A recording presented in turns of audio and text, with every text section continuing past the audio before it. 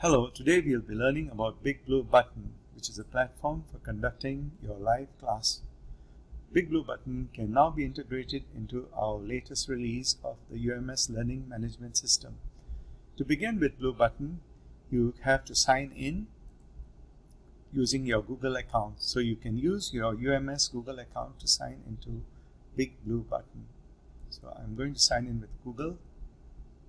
So if you're logged on to your Google account on the same browser, it will automatically allow you to log in. The next step is to set up your class. So as you can see, I have classes which have been set up earlier. So in order to start, I have to create a new room, or I can click on the Start button. For this session, we'll click on the Start button. So we click on the Start button and the system will prompt you to upload your lecture notes. So when you are an instructor, you join with the microphone. However, if you permit your students to join with the microphone, you may require to moderate the discussion. Students may join with this listen only option. However, as an instructor, you can grant control to the students by clicking on their respective microphone icon. So for now, as an instructor, I'm going to click on the microphone icon. The system will now conduct an echo test, and if you hear your voice in the speaker or headphone set, please click yes. So I can hear my voice and I click yes. Now the screen is divided into 3 columns. The first column gives you a list of all the students who are present in your class or who have logged on into this session. The second column allows you to conduct a chat. So I'm going to say hello on my keyboard. I key it in and you can see that it has appeared here. Students can use this section to communicate with the instructor. The third section which you have over here is your lecture notes. So you click on the plus sign here, actions, and then you can upload a presentation. So in it you have a presentation to upload. You can upload the presentation as PowerPoint or as PDF files. However, I suggest to you, please use the PDF file option, as using the PowerPoint option may result in the loss of some formatting. So I'm going to upload a lecture note here from my file, and then I just click upload. Now the system will upload your lecture notes as PDF and convert them to a graphic format which is compatible with the system. So this process takes time depending on the number of slides you have.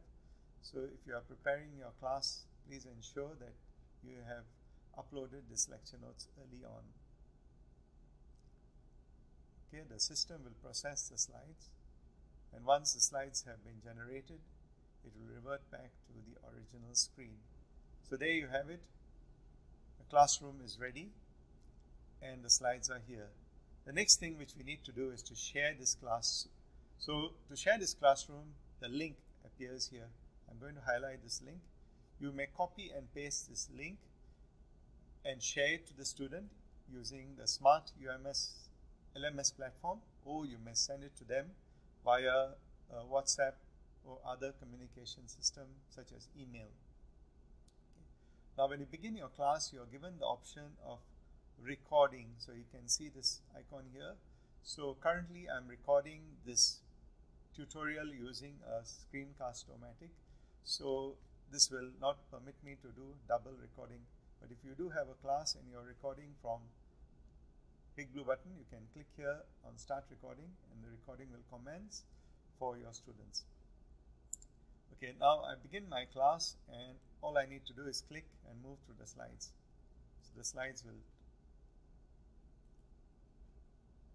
be processed and they'll be displayed. Now you're also given the option to annotate your slides. So you have various tools here such as the text box. You can draw lines.